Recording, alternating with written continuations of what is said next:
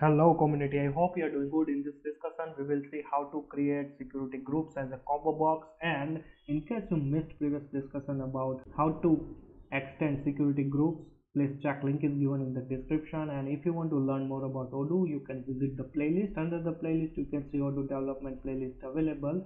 Here you can see different types of playlist available with different test cases. Apart from this, you can see here Python related tips and editor related tips. And if you need any support, you can visit the about page and send your query to this email address. And source code also available in the GitHub, and we have some social media different pages you can also follow to get the latest notification. Let's back to our main topic, like how to create a security group as a combo box. So let's say I'm going into the settings, in the user and companies, in the user profile, and let me open this user profile. Last time we saw like how to extend multiple groups in a single group, right? The student accounting, you can see here, right? Like if you tick this one, automatically like the analytic account, then after analytic accounting tags, then after student profile automatically tick, right? I mean it's selected by default using this group.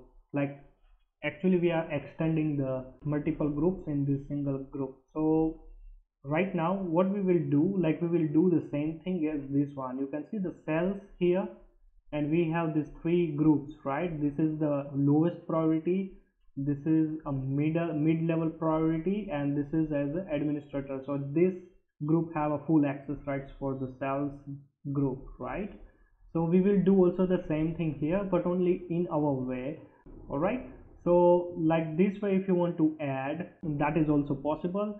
So let me go to in Odoo training, custom add-ons, and here like schools security and the security access data.xml file. You can see here we created multiple groups, security roles, access rights, and the IR module category, right? Like let's say first I will try to create a three groups here. So for that, let me copy this three group name here, and I will change the XML ID, student low level group. So let's say low level group, right? And I will try to remove this category at the moment to understand more. All right, then after I will copy this ID and I will paste here low level, here like mid level, and admin. So admin level group, and here you can see like mid level group, right? We created these three groups. Now let me upgrade the module and let's see what happens if we will upgrade this file, I mean this module. So for that, like I will go to here in the editor,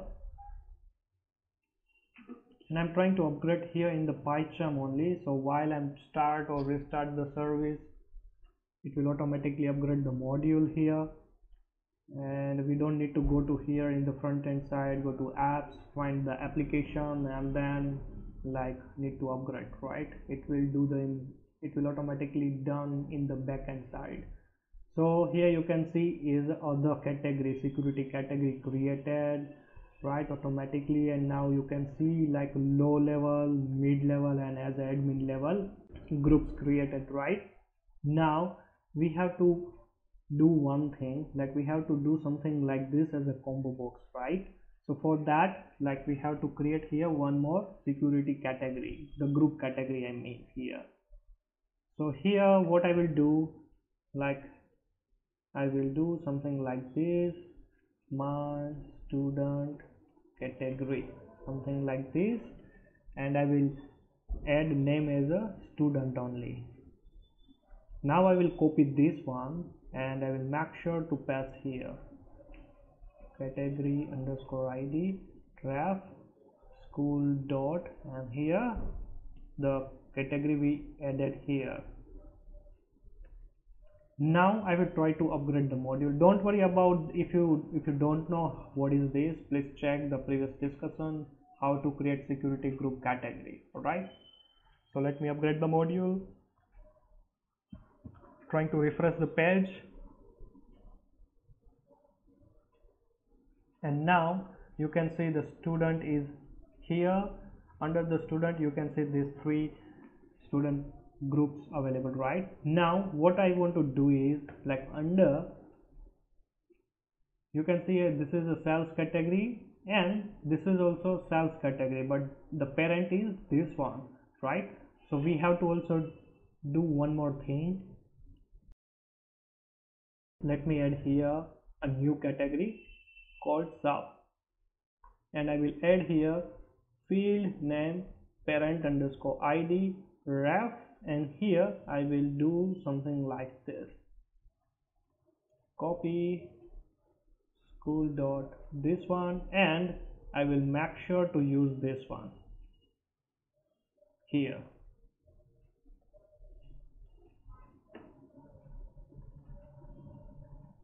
Trying to upgrade the module and I'm trying to refresh the page.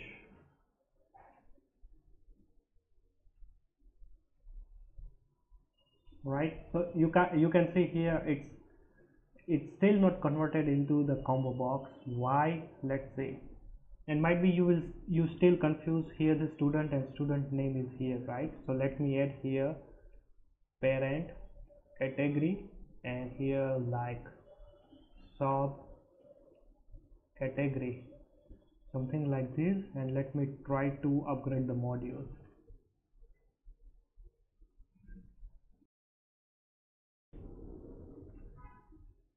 Now you can see it's under student subcategory. Right now what I will do is, like, I will use here implied IDs, field name implied underscore IDs, and here, like, if you don't know like how to implement this one, please check also the previous discussion. I already updated here like what is it and how we can implement, right? And then after we have to use here eval, and here like I will use 6 comma, and then after in a tuple I will use as a ref, but not I'm using here, I will use here, and the name is this one. Now you can see this is the lowest one, right? Then after this is the mid-level access rights, and this is the admin level access rights. So here we will do one hierarchy. So this is a low level access rights, this mid-level access rights belong, like, if we select this one, so it means we have to inherit this group, right? And as an admin, if we will select, right, so admin have this both group, so it means if we will add hierarchy wise here, so it will automatically create a one combo box. So let me do one more thing, like, let me copy this one here, school dot, and then after the XML ID name, and then after here I will do the same thing only for this one, the mid level. So what it does, the implies IDs, like, it will inherit whatever the access rights or whatever the access rules you provided in this group, it will automatically inherit here, so you don't need to rewrite those codes whatever we provided here. So same we also do here. So this is actually this is a sub group, this is a parent group of this group, and this is a parent group of these two group. Why? You can see here we added here the implied IDs for this group, then after this group we also used implied ID for this group, and this group don't have any implied IDs, so whatever we added here the access rights, it will belongs to this one automatically, and whatever access rights, access rules, whatever we provided here, it will automatically belongs to here. And then we can also extend those access rights as well as the access rules here. All right, so here it will automatically create a one combo box. So let me restart the service, trying to refresh the page. Oops, we have some error maybe.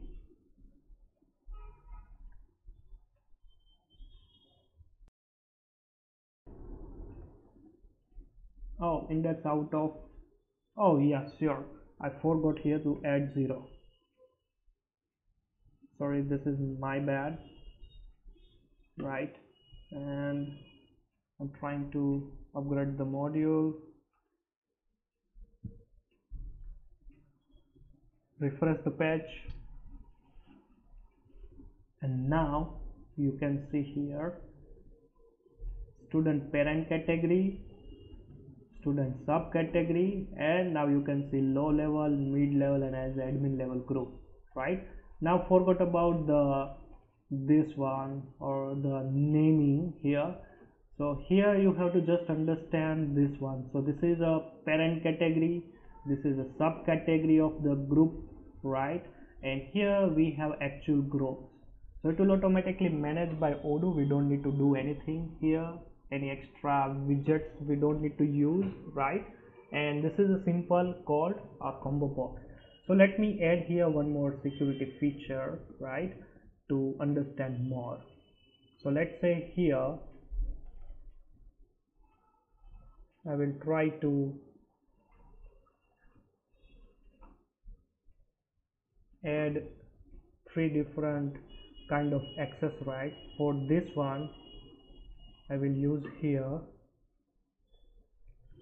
school dot this one,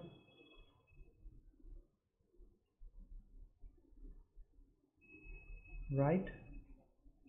Then after, let me copy the as a mid level and as a admin.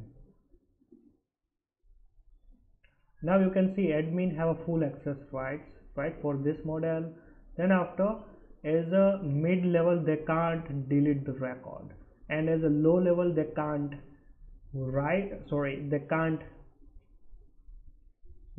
like you can see here, based on the permissions we have to add here accordingly. So this is third one is the unlink, so I will make it as a 0. Then after, they can't create, they can only see the low level group only can see the school profile. Then after, the mid level they can read, write and update, but they can't delete, right? So for that one, like I'm using as a 0, and as an admin they can do everything. Alright, and let me add here one more low level user, mid level user, and then admin level user. So base, low user, mid user and admin user, something like this. And this is the model name, right? Now let me also change this one, otherwise it won't be work our new group. So as a internal user, I'm accessing, I don't have access for the internal user, so right now I'm giving like this, right? Don't worry about this one, and let me upgrade the module.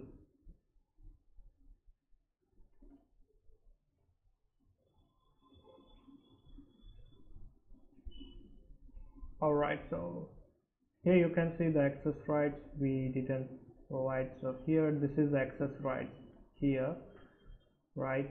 And let me comment this one, and let me uncomment this one. Plus, as a priority, I will add the XML file before the CSV file and make sure it should be a comma. And now I'm trying to upgrade the module. So let's see here. Alright, so it's successfully upgraded without any error. And I'm trying to refresh the page. And here you can see this is a demo user, right? So what I will do, like let's say I will add as a low level group for this group, and I'm trying to log in as a mark demo here. Let me restart the service first, and I will try to go to here in the school, and now you can see here you can't see the create Then after, you can't see here the delete button as well as the edit button, right? So this is simple read only access rights given to the mark demo. But let's say I want to add a mark demo as a mid level, so they can, at least they can create, at least they can write the, or I mean the update the record set, right?